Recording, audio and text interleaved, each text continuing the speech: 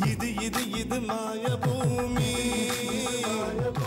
அழகிய விவசாய பூமி பயிர் வளர்த்திடும் நேய பூமி உயிர் வளர்த்திடும் தூய பூமி அழகிய விவசாய பூமி தாய்மடி என தாங்கும் பூமி தொப்புள் கொடி நம்ம பூமி அழகிய விவசாய பூமி காவல் தெய்வம் நம்ம பூமி இது அழகிய விவசாய பூமி.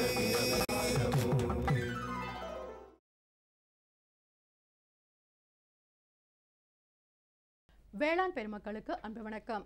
இன்றைய பொன் விளையும் பூமி நிகழ்ச்சியில் முதலில் வருவது வேளாண் செய்திகள், வேளாண் ஆலோசனை நேரம், வேளாண் சந்தை நிலவரம், வேளாண் வானிலை மற்றும் வேளாண் தொழில்நுட்பம்.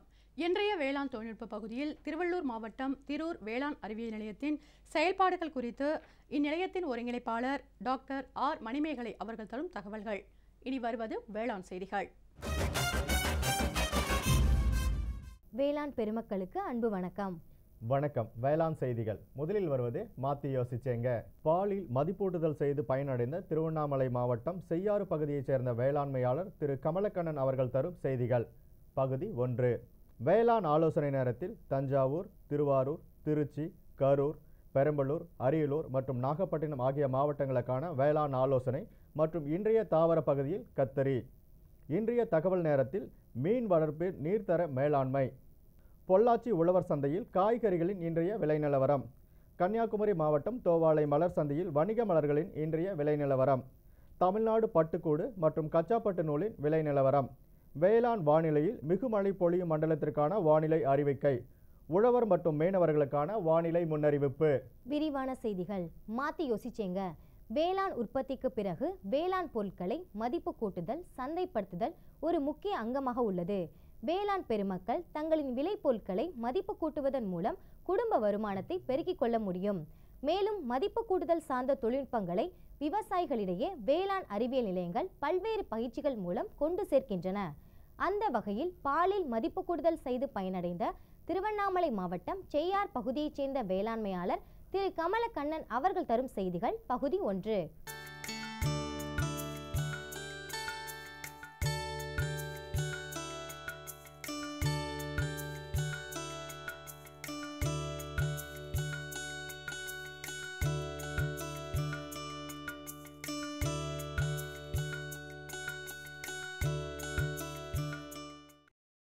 வணக்கம் நேயர்களே. இன்றைய பொன் விளையும் பூமி நிகழ்ச்சியிலே நாம் காண இருப்பது விவசாயத்திலிருந்து மாறுபட்ட கோணத்திலே நாம் சிந்திக்க இருக்கின்றோம்.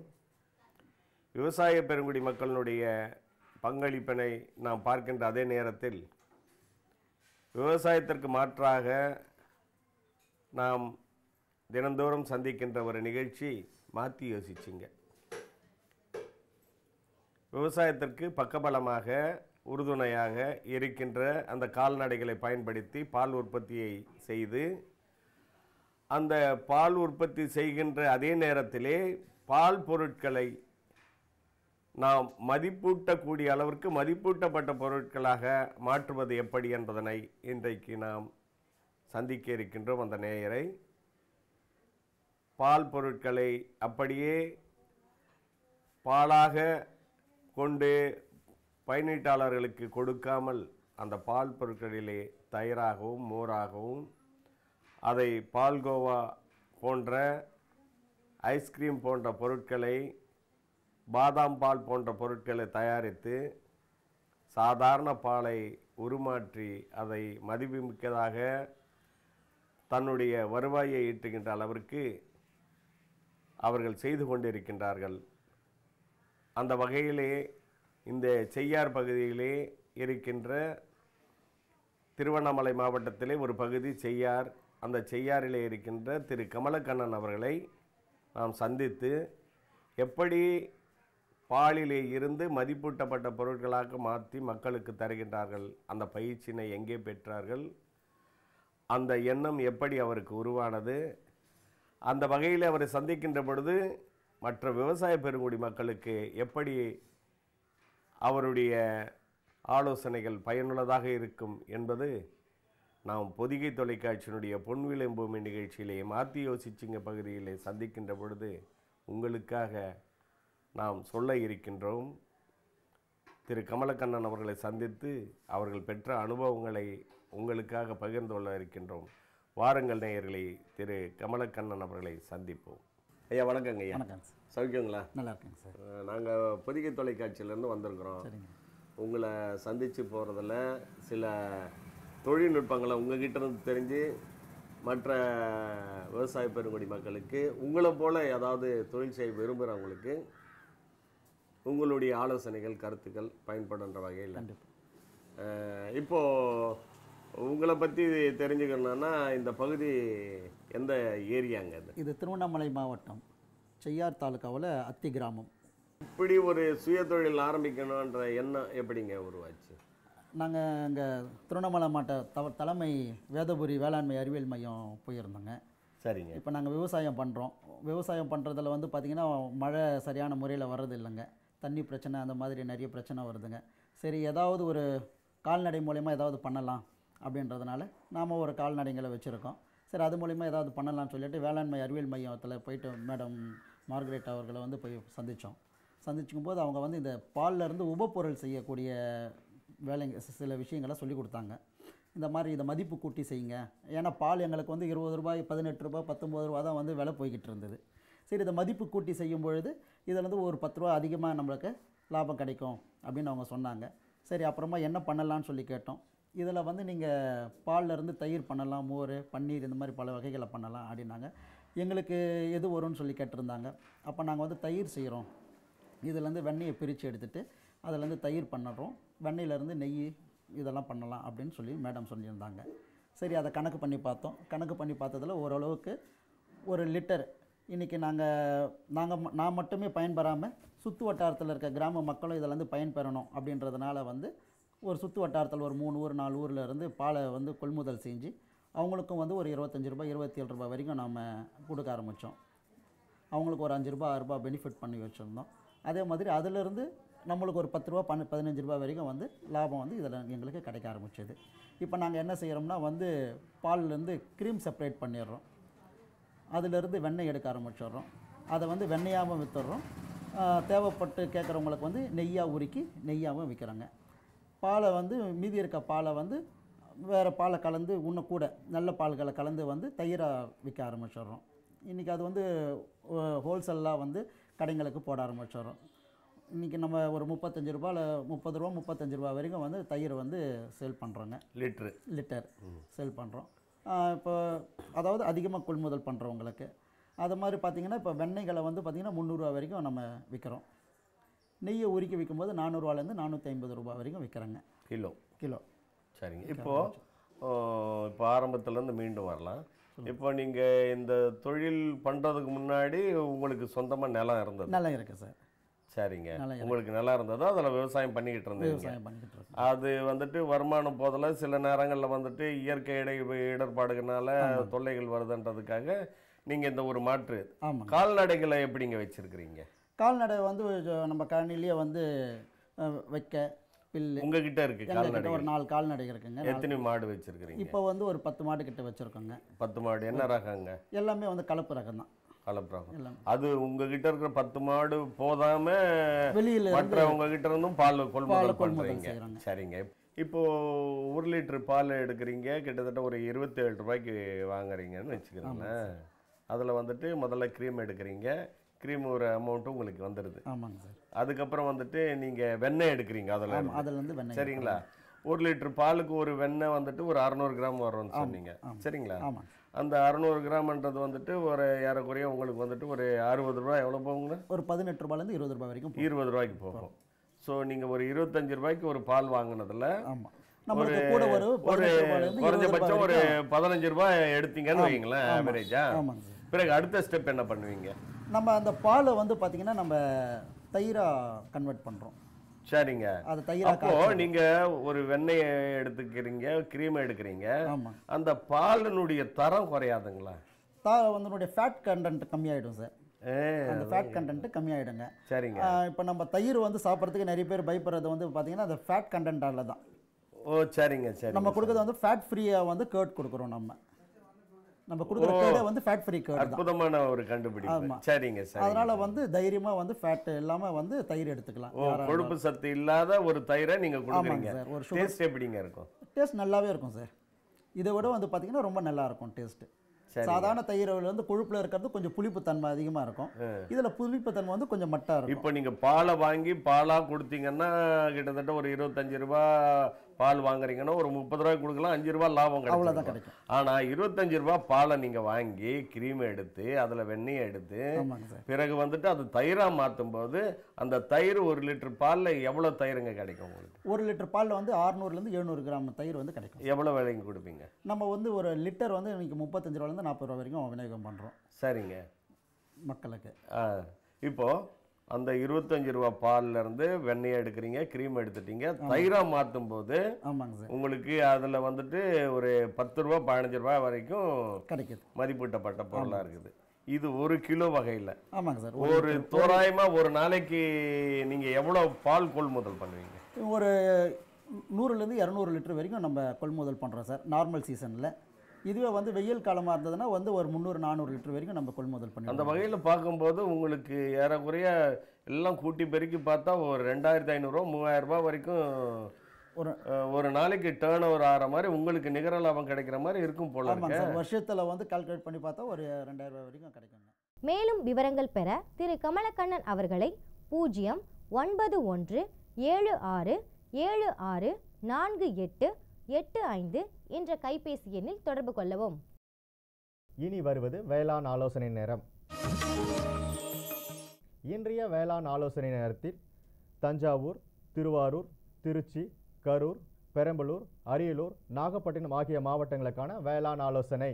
தற்போது நிலவி வரும் வானிலையின் காரணமாக தாளடி நெற்பயிரில் நெற்பழ நோய் தாக்குதல் பரவலாக தென்படுகிறது. இதனை கட்டுப்படுத்த ஏக்கருக்கு புரோபிகோனசோல் 200 மில்லிலிட்டர் அல்லது காப்பர் ஹைட்ராக்சைடு 500 கிராம் என்ற அளவில் 200 லிட்டரில் தண்ணீரில் கலந்து தெளிக்கவும். நெற்பயிரில் இலை மடக்கு புழுவின் தாக்குதலை கட்டுப்படுத்த ஏக்கருக்கு 400 மில்லிலிட்டர் புரோபினோபாஸ் 50 EC மருந்தினை 200 லிட்டர் தண்ணீரில் கலந்து கைத்தெளிப்பான் மூலம் தெளிக்கவும். மேலும் நெற்பயிரில் புகையான் தாக்குதலை கட்டுப்படுத்த ஏக்கருக்கு 300 மில்லிலிட்டர் பீப்ரோபெசின் 25 SC மருந்தினை 200 லிட்டர் தண்ணீரில் கலந்து தூர் பகுதி நன்கு நனையுமாறு தெளிக்கவும். தொடரும் வேளாண் ஆலோசனை நேரத்தில் இன்றைய தாவர பகுதியில் கத்தரி. நல்ல வடிகால் வசதியுள்ள அங்கக பொருட்கள் நிரம்பிய மண் வகைகள் கத்தரி சாகுபடிக்கு உகந்தவை. டிசம்பர் முதல் ஜனவரி மற்றும் மே முதல் ஜூன் பருவங்கள் கத்தரி நடவிற்கு ஏற்ற காலங்களாகும். கோ 1, கோ 2, TMU 1, PKM 1, அர்கா நவநீத், அர்கா கேசவ் ஆகியன பயிரிட ஏற்ற ரகங்களாகும். ஒரு ஹெக்டேருக்கு 400 கிராம் விதை அளவும் 100 சதுர மீட்டர் நாற்றங்கால் அளவும் தேவைப்படும். 400 கிராம் விதைக்கு 40 கிராம் அசோஸ் பைரிலம் மற்றும் சிறிது அரிசி கஞ்சி சேர்த்து விதை நேர்த்தி செய்ய வேண்டும். ஒரு ஹெக்டேருக்கு 25 டன்கள் தொழு உரம், தழைச்சத்து 50 கிலோ, மணிச்சத்து 50 கிலோ மற்றும் சாம்பல் சத்து 30 கிலோ, வேப்பம் பின்னாக்கு 200 கிலோ போன்றவற்றை அடியுரமாக அளிக்க வேண்டும். நடவு செய்த 3ஆம் நாள் உயிர் தண்ணீர் பாய்ச்ச வேண்டும். பின்னர் 7 நாட்களுக்கு ஒரு முறை நீர் பாசனம் செய்ய வேண்டும். மேலும் மழைக்காலங்களில் வயலில் நீர் தேங்காமல் பார்த்து கொள்ள வேண்டும். கத்தரியில் ட்ரைகோடோனால் 2 ppm அல்லது போராக்ஸ் 35 மில்லிகிராமை 1 லிட்டர் தண்ணீருடன் கலந்து நாற்று நட்ட 15 நாட்கள் கழித்து தெளிப்பதன் மூலம் வளர்ச்சியை ஊக்குவிக்கலாம். 2 மில்லி குயினால் பாஸ் 25 EC மருந்தினை 1 லிட்டர் தண்ணீருடன் கலந்து தெளிப்பதன் மூலம் தண்டு மற்றும் காய் துளைப்பான் பூச்சிகளை கட்டுப்படுத்தலாம். அல்லது வேப்பங்கொட்டை சாறு 50 மில்லியை 1 லிட்டர் நீரில் கலந்து தெளிக்கலாம். நடவு செய்த 55 முதல் 60 நாட்களில் அறுவடையை தொடங்கலாம். 150 முதல் 160 நாட்களில் ஒரு ஹெக்டேருக்கு சுமார் 25 முதல் 30 டன்கள் வரை மகசூல் பெறலாம். மேலும் விவரங்கள் பெற www.agritech.tnau.ac.in என்ற இணையதளத்தை பார்க்கவும். இனி வருவது தகவல் நேரம். இன்றைய தகவல் நேரத்தில் மீன் வளர்ப்பில் நீர்த்தர மேலாண்மை குறித்து காண்போம். மீன்களின் சுவாசம், உணவு, வளர்ச்சி, கழிவு வெளியேற்றம் மற்றும் இனப்பெருக்கம் போன்ற அனைத்து உடல் இயக்கங்களும் நீரிலேயே நடக்கின்றன. இதனால் நீர்த்தரம் மீன் வளர்ப்பில் வெற்றி தோல்வியை தீர்மானிக்கும் அளவிற்கு மிகவும் முக்கியமானதாக இருக்கின்றது. மீன்கள் இயல்பாக 20 டிகிரி செல்சியஸ் முதல் 30 டிகிரி செல்சியஸ் வெப்பநிலையில் வளரக்கூடியவை. நீரின் வெப்பநிலை மாறுபாட்டால் வளர்ச்சி குறைபாடு ஏற்படலாம். மழைக்காலங்களில் மீன் வளர்ப்பில் மிகுந்த கவனம் செலுத்த வேண்டியது அவசியம். பருவநிலை மாறுபாடுகளின் போது நீரின் வெப்பநிலை மற்றும் உப்புத்தன்மை மாறுவதற்கான வாய்ப்புகள் அதிகமாக உள்ளன. இதனால் நீரில் கரைந்துள்ள ஆக்சிஜன் அளவு குறைபாடு ஏற்பட்டு மீன் உற்பத்தி குறையலாம். விளம்பர இடைவேளைக்கு பிறகு வேளாண் செய்திகள் தொடரும்.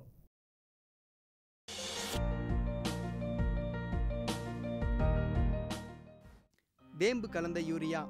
சிறந்த உற்பத்திக்காக வேம்பு கலந்த யூரியா நம் நாட்டிலேயே 70 லட்சம் டன்னாக அதிகரிக்க 6 ஆலைகள் சீரமைக்கப்படுகின்றன.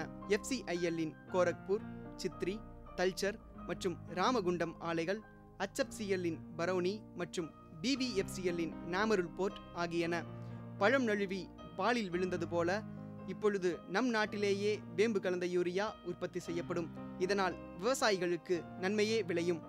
10% வரை தானிய உற்பத்தி அதிகரிக்கும். மண்ணில் 10 to 15% நைட்ரஜன் திறன் அதிகரிக்கும். சிறந்த உற்பத்திக்கு வேம்பு கலந்த யூரியா.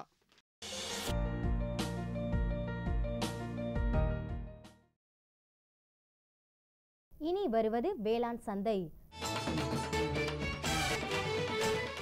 தொடரும் வேளாண் சந்தையில் பொள்ளாச்சி உழவர் சந்தையில் காய்கறிகளின் இன்றைய விலை நிலவரம். கத்திரிக்காய் 1 கிலோ 35 ரூபாய்க்கும், வெண்டைக்காய் 1 கிலோ 26 ரூபாய்க்கும், அவரைக்காய் 1 கிலோ 28 ரூபாய்க்கும், சின்ன வெங்காயம் 1 கிலோ 70 ரூபாய்க்கும், பெரிய வெங்காயம் 1 கிலோ 44 ரூபாய்க்கும், பச்சை மிளகாய் 1 கிலோ 20 ரூபாய்க்கும், தக்காளி 1 கிலோ 10 ரூபாய்க்கும், கருவேப்பிலை 1 கிலோ 35 ரூபாய்க்கும், கொத்தமல்லி 1 கிலோ 25 ரூபாய்க்கும், புதினா 1 கிலோ 30 ரூபாய்க்கும் விற்பனை செய்யப்பட்டது.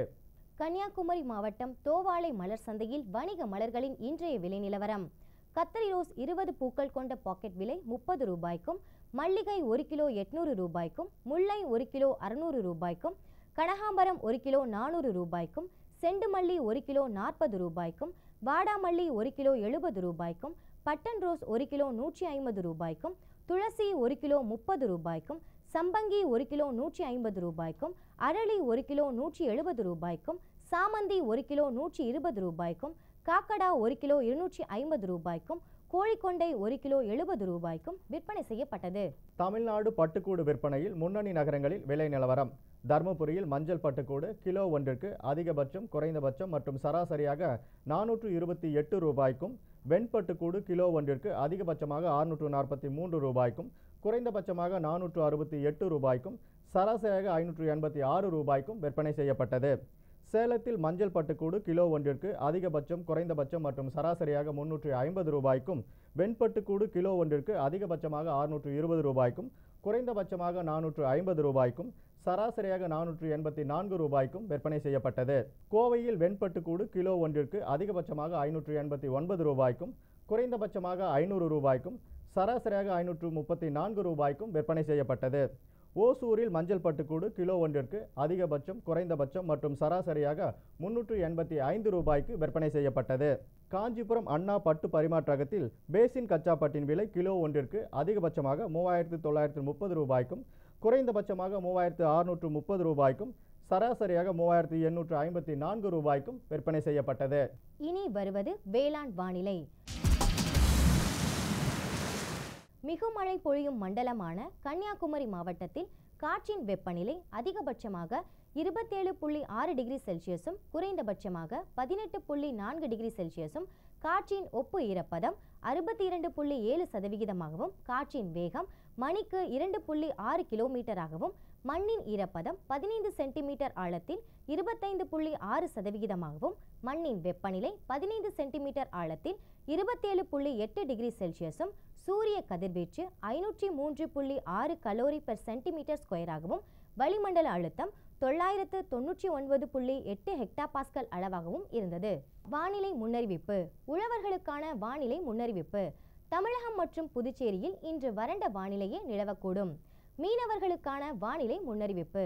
பலமான காற்று வடகிழக்கு திசையிலிருந்து மணிக்கு 45 முதல் 55 கிலோமீட்டர் வேகத்தில் தமிழகம் மற்றும் புதுச்சேரி கடலோர பகுதிகளில் வீசக்கூடும்.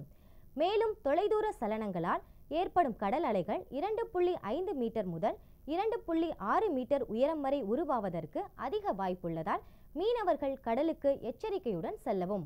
இத்துடன் இன்றைய வேளாண் செய்திகள் நிறைவு பெற்றது. மீண்டும் அடுத்த வேளாண் செய்திகளில் சந்திப்போம். நன்றி, வணக்கம். வணக்கம். பிரதம மந்திரி வேளாண் நீர்ப்பாசன திட்டம், விவசாயிகளின் நன்மையை நோக்கிய முன்னேற்றம். பிரதம மந்திரி வேளாண் நீர்ப்பாசன திட்டம். ஒவ்வொரு வயலுக்கும் நீர், ஒவ்வொரு துளியிலும் அதிக விளைச்சல். சரியான நீர்ப்பாசன முறைகள் மற்றும் நீர் பாதுகாப்பின் புதிய தொழில்நுட்பங்களுடன் பூமியின் நீரளவு அதிகரிக்கும். வட்டார அளவில் நீர்ப்பாசன திட்டங்கள் நடக்கும். நீர்ப்பாசனமற்ற இடங்களிலும் நீர் பாய்ச்சுவதால் உற்பத்தி அதிகரிக்கும். இந்திய அரசின் மாபெரும் திட்டம் பிரதம மந்திரி வேளாண் நீர்ப்பாசன திட்டம்.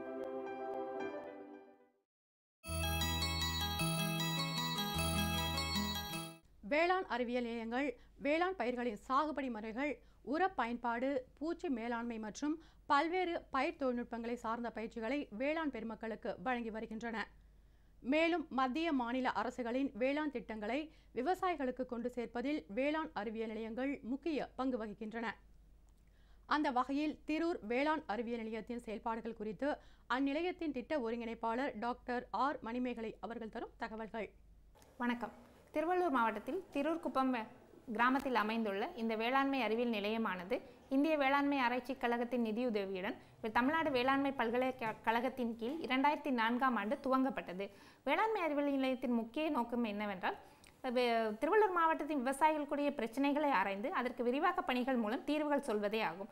இதன் முக்கிய குறிக்கோள்கள் என்னவென்றால், வயல்வெளி ஆய்வுகள் மூலம் பல்கலைக்கழகங்களில் கண்டுபிடிக்கப்பட்ட புதிய ரகங்கள், தொழில்நுட்பங்களை விவசாயிகளின் வயல்களில் ஆய்வு செய்து அவை அந்த பகுதிக்கு ஏற்றவையா என்று தெரிந்து சொல்லுதல் மற்றும் புதிதாக கண்டுபிடிக்கப்பட்ட ரகங்களை பிரபலப்படுத்துவதற்காக முன்னிலை செயல் விளக்க திடல்கள் அமைத்தல் மற்றும் வேளாண் விவசாயிகள், விவசாயத்துறை அலுவலர்கள் மற்றும் கிராமப்புற இளைஞர்கள், பண்ணை மகளிர் ஆகியோருக்கு பயிற்சிகள் அளித்தலாகும். இந்த பயிற்சிகளை இரண்டு வகையாக பிரித்துக்கொள்ளும். நிலைய பயிற்சிகள் மற்றும் கள பயிற்சிகள். விவசாயிகளை வேளாண்மை அறிவியல் நிலையத்திற்கே அழைத்து வந்து நிலைய பயிற்சிகள் அளித்தல் மற்றும் விவசாயிகளின் வயல்களுக்கு நேரடியாக சென்று களப்பயிற்சிகள் அளித்தல் மற்றும் கிராமப்புற இளைஞர்கள் மற்றும் பண்ணை மகளிர் ஆகியோருக்கு தொழில் முனைவோராவதற்கான பயிற்சிகளை அளித்தலும் வேளாண்மை அறிவியல் நிலையத்தின் முக்கிய பணிகளில் ஒன்றாகும். இதை தவிர விரிவாக்க அலுவலர்களுக்கு அவர்களுடைய புதிதாக கண்டுபிடிக்கப்பட்ட ரகங்கள் மற்றும் தொழில்நுட்பங்களை பற்றி பயிற்சி அளித்து அவர்களுக்கு அவர்களுடைய தொழில்நுட்ப அறிவியை மேம்படுத்துவதும் நிலையத்தின் முக்கிய நோக்கமாகும். விவசாயிகளுக்கு பயிற்சிகள் அளிப்பதற்காக செயல்முறை விளக்க திடல்களும் உள்ளன. இவற்றில் எங்களுடைய வேளாண்மை அறிவியல் நிலையத்தில் மண்புழு வளர்ப்பு மாதிரி மற்றும் அசோலா வளர்ப்பு மாதிரி, மாடி தோட்டம், காளான் வளர்ப்பு மற்றும் அசோலா வளர்ப்பு குறித்த மாதிரிகள் உள்ளன. இவை குறித்த பயிற்சிகளும் நாங்கள் விவசாயிகளுக்கும் கிராமப்புற இளைஞர்கள் மற்றும் பண்ணை மகளிருக்கு தொடர்ந்து அளித்து கொண்டு வருகிறோம்.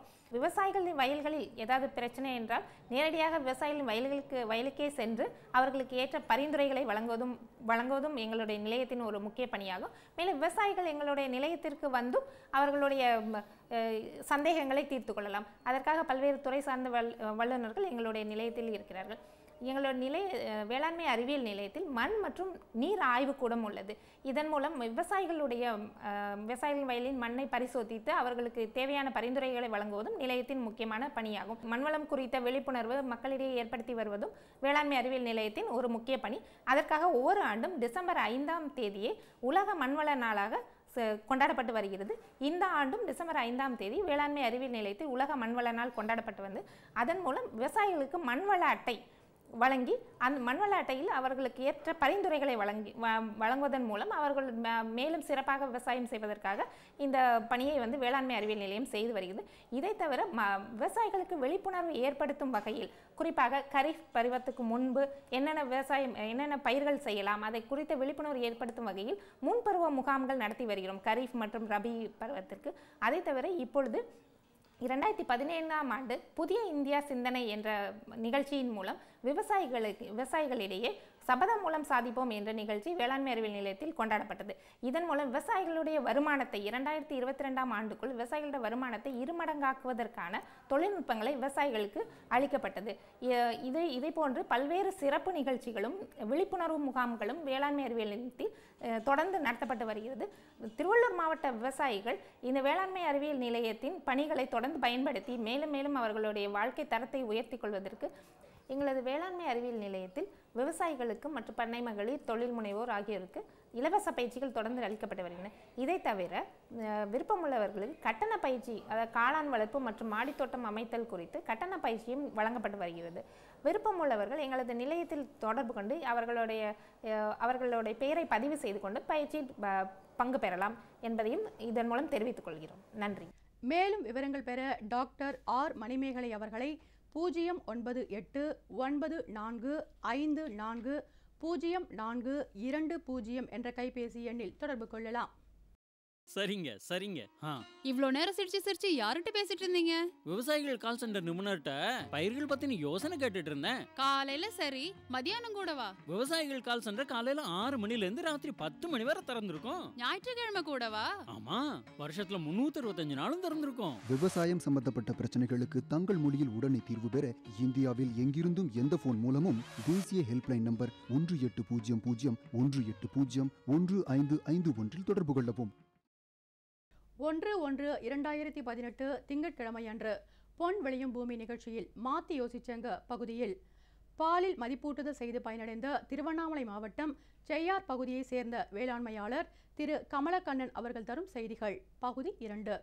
வேளாண் ஆலோசனை நேரத்தில் சென்னை, காஞ்சிபுரம், திருவள்ளூர், வேலூர், திருவண்ணாமலை, விழுப்புரம் ஆகிய மாவட்டங்களுக்கான வேளாண் ஆலோசனை மற்றும் தாவர பகுதியில் கரும்பு, வேளாண் தொழில்நுட்ப பகுதியில் மதிப்பு கூட்டப்பட்ட வேளாண் பொருட்களை சந்தைப்படுத்துதல் குறித்து திரூர் வேளாண் அறிவியல் நிலைய வேளாண் விரிவாக்க பகுதியை சேர்ந்த உதவி பேராசிரியர் டாக்டர் ஆர் ராஜசேகரன் அவர்கள் தரும் தகவல்கள் பகுதி 1 ஆகியன இடம்பெறும்.